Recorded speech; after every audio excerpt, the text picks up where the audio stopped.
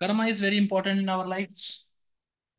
We all want to have a good and better life, and that we can only have by doing good karmas. So, what is the concept? Many people come to me asking about karma. First, I will give you an outlook, and after that, I will come to how to see the karma using horoscope and astrology. Horoscope based on the birth chart and astrology based on Prashna, right? That's what I'm trying to say.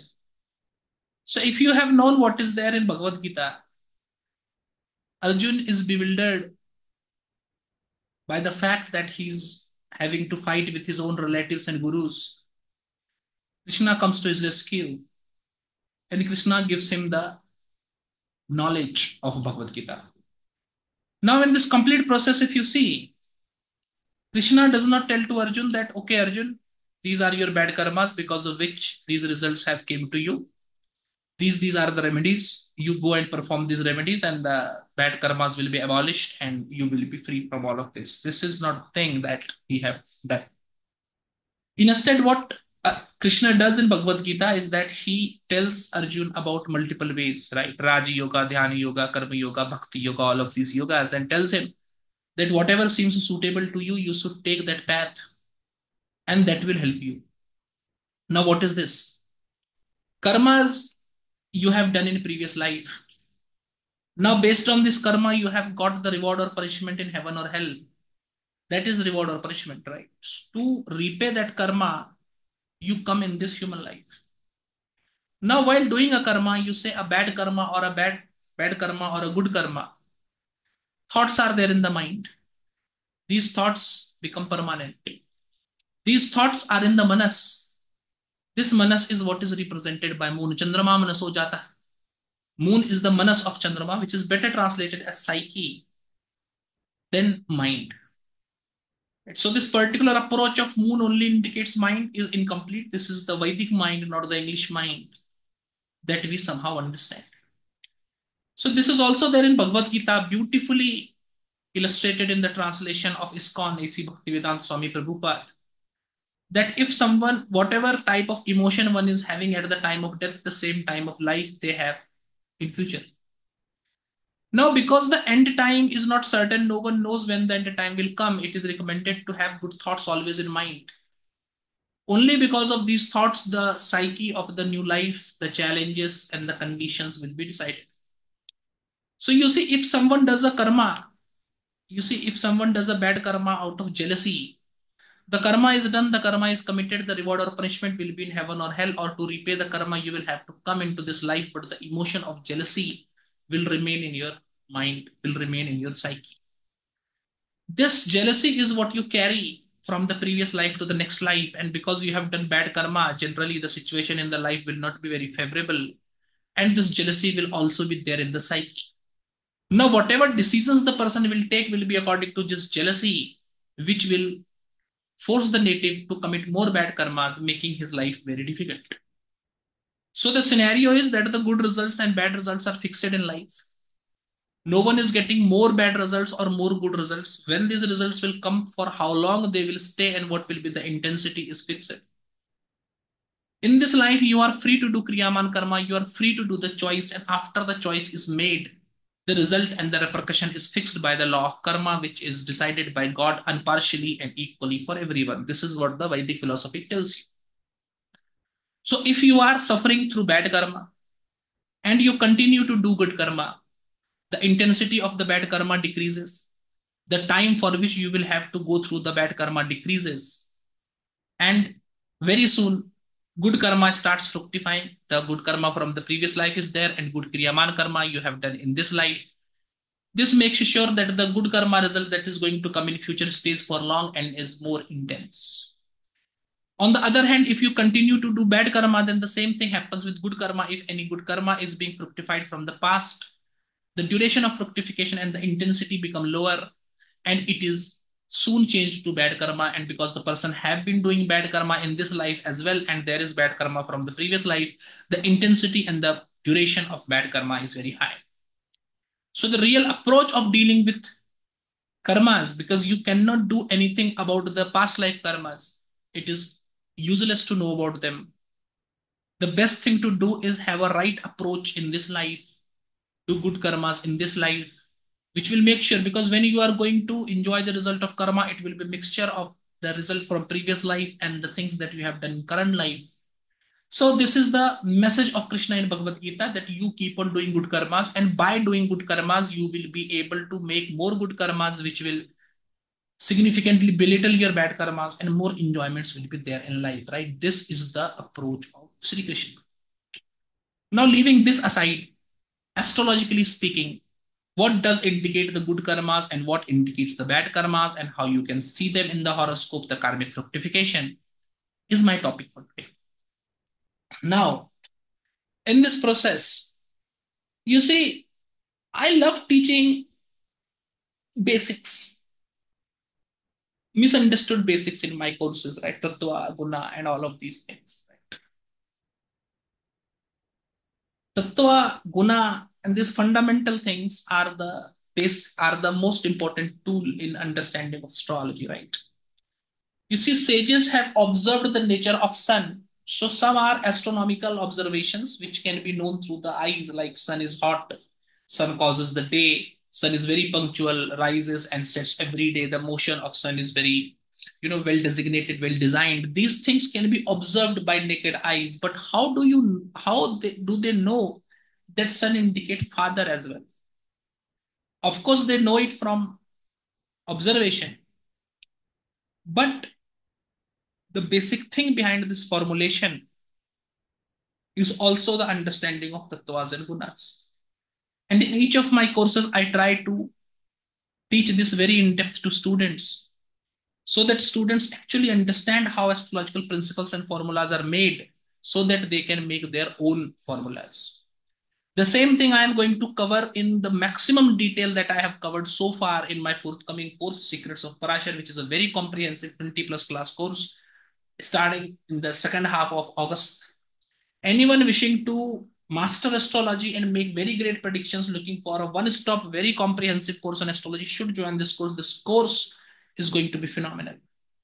However, coming back to my topic, if you observe the tattvas, I will talk about only two tattvas, the water tattva and the air tattva.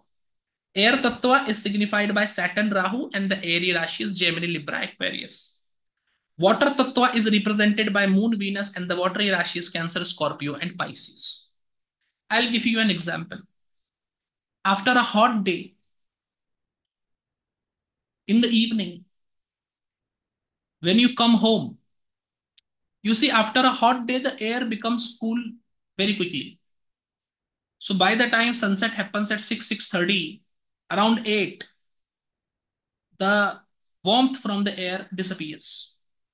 It quickly changes to cold air only in 1 2 hours of the night.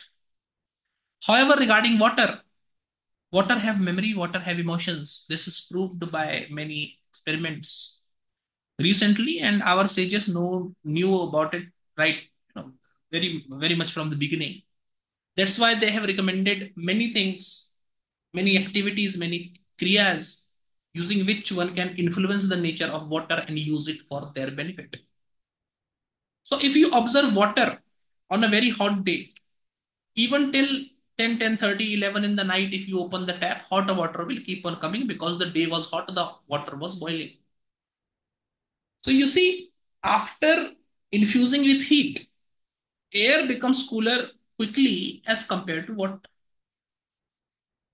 This same approach goes with karma. The karma of the previous life, the long lasting impact of this karma is seen through the water element, and the quick impact of that karma is seen through air element. Now, what is the longer impact of the karma and what is the shorter impact of the karma? Longer impact of karma is the activity, events that are going to happen in life, which is signified by the air element. And shorter, quick effects of the karma is the mind and psyche that I was talking about in the beginning, which is indicated by watery signs and watery planets. Both the planets in horoscope does indicate karmas. Now, everyone have a lot of sanchit karmas. Few of these sanchit karmas you will have to go through in this life, that is prarabdha karma seen through your horoscope. But throughout the life, you keep on doing different karmas, that is called kriyaman karma, and the result, repercussion, etc. of this karma is seen through the Prashna chart. So this principle can be applied in Prashna chart, and this principle should also be applied in natal chart. In the same manner, it should be applied in Prashna chart. In the same manner, it should be applied in the natal chart. I'm going to take one natal chart example, but in the same manner, it is to be applied in Prashna chart as well. Right. The point of being very simple. The planets situated in watery rashis, the planet being influenced by watery planets, does indicate those areas, those emotions, those psyche, which comes through the which comes from the psyche and understanding of native, which if good should be increased, if bad should be decreased and controlled.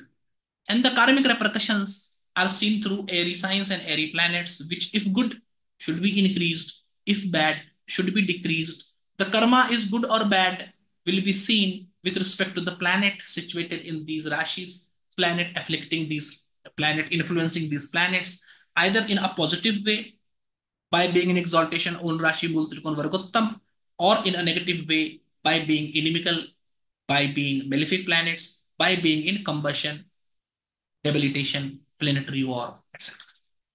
Right? So, quickly coming to the example to make you understand it better. You come to the horoscope of Sri Ramakrishna Paramahans. Talking about the psyche and understanding of Sri Ramakrishna. In the horoscope, if you see, as I told you, the psyche and the approach that anyone is going to take is seen through planets in fiery Rashi, planet in watery Rashis and watery planets. Now you see watery Rashi, Cancer, Scorpio, and Pisces. Scorpio is having Ketu. Ketu indicates spirituality. Ketu indicates tenderness. Ketu indicates purity and clarity of mind, thoughts, and emotions, which he was having in his psyche, which became his greatest blessing. The childlike attitude is given by Ketu. On the other hand, you see an exalted Venus in Pisces, which does indicate respect towards woman and the motherly emotion, which was in his psyche, which gave him great progress. Apart from that, moon is there with sun. This sun gave him humility, which was also a great thing in his psyche. And moon is there with Mercury. Now, moon and sun are friendly planets. So it is good, but with respect to Mercury, Mercury have become good because first of all, this Mercury is Vargottam. Secondarily, this Mercury is Digbali. Because of this good Mercury being influenced by moon, the childlike simplicity and the approach that I don't know much, this approach in his psyche were his greatest blessings. Right? So to simply put it, if the watery rashis or the watery planet, Venus, we have already talked about Venus in his horoscope. Venus is not influenced by any planet as such, so I did not take Venus. Coming to psyche, a positive sun will indicate, because sun indicates ego, a negative sun will indicate that the person can be egoistic, and because of being egoistic, the person can be ignorant. This psyche should be controlled. The control of this psyche will give good kriyaman karma, which will result in good of good period in life with more intensity and longer duration, as I told you in the beginning, right? So the bad result on the psyche level, the bad result indicated by sun is ego. The good result indicated by sun is humility. Right? The person thinking that I know nothing. The person being a humble child of the Godhead. Why? Because sun indicates Godhead, sun indicates temple, so does Jupiter. Right? So these are the two things for sun. Either ways, For a normal person, Ramakrishna Paramahansa is a very elevated soul. For a normal person, you don't bother into whether sun is positive or negative. In spirituality, you just go by the approach that we are most pitiful person and we should always strive to become good. Right. So just leave the negative quality and try to imbibe the good quality is the basic point. Moon will not have any quality because moon will be the significator himself. When the Mars is positive, it will indicate supporting people achieve things which are good for them. When Mars is negative, it will indicate person being competitive. So if Mars is connected to these planets, don't be competitive. Try to support people and push them above yourself. Right? Do their benefit even if it costs little bit loss for you. That is all okay. Don't put yourself in danger, but just put people first if Mars is the planet. Mercury, when negative, gives the approach to person that I know everything. On the other hand, Mercury, when positive, does indicate to the person that I know nothing and the person is always receptive to new knowledge. Jupiter, when powerful, sorry, Jupiter, when negative, indicates that I am correct, I am doing everything correct, I know about Dharma, whatever I think correct is correct. This should be controlled. And the positive trait of Jupiter, where the person is always ready to learn, where the person is simple childlike, and when the person believes more in doing than gathering knowledge, this positive attribute of Jupiter should be taken into consideration. You see, us negative Jupiter is Pandit. He's like, I know everything. A positive Jupiter, despite he knows everything, believes in experience. The positive Jupiter is like, okay, I have a little bit of knowledge, but whatever you say, that I will take and I will experiment on it. And whatever is my humble finding, I will go by that. So the person does not think that he is an authority. Saturn, a negative Saturn will indicate laziness. And because it is tamas, Saturn is tamas, right? So Saturn will indicate laziness. And because of this laziness, person will not be able to do his dharma, do his duties, which should be avoided. And a positive Saturn will indicate discipline, right? So doing things in proper discipline is needed.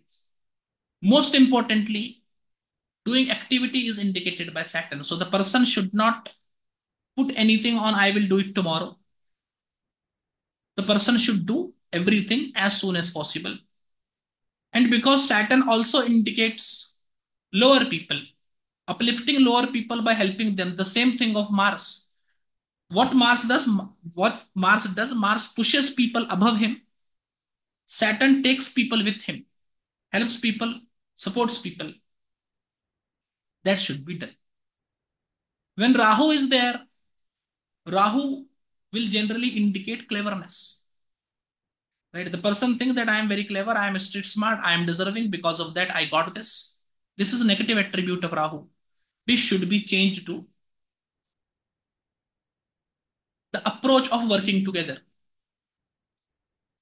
A positive Rahu is a clear hearted, simple, blunt person who says everything as it is, who talks about truth. No matter people will judge him, what people will think of him, he does not care of these things. He just talk of bare truth. And showing cleverness, smartness, manipulating people, stay away from that because these are the traits of a negative Rahu. A positive Ketu gives you a childlike simplicity, like a person without head. Simplicity, curiosity, childlike simplicity is given by Ketu. On the other hand, when the Ketu is negative, it gives aloof tendencies to the native, where the native does not want to talk, discuss, or receive anything, but is interested in his own thoughts and ideas and thinks of himself as superior. That is one thing. This was related to psyche. Now related to the longer karma. Right? What is the longer karma that the person is supposed to go through in life? Things which will happen for sure, certainly 100%.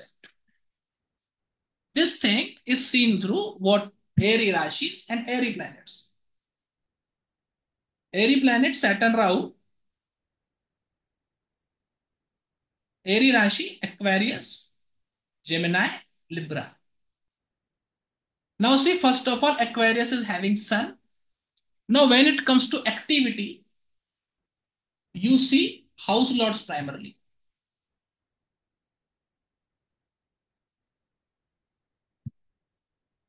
So ascendant is having Sun, that is seventh house lord, which indicates that the person have to get married.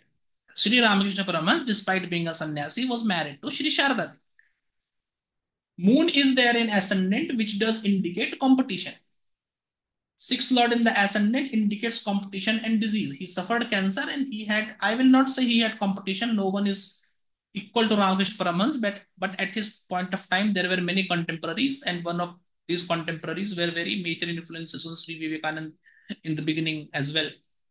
So this competition is also indicated. Third thing is Mercury in the ascendant. Mercury in the ascendant being fifth lord does indicate that he will attract a lot of students. For a spiritual person, students are akin to children.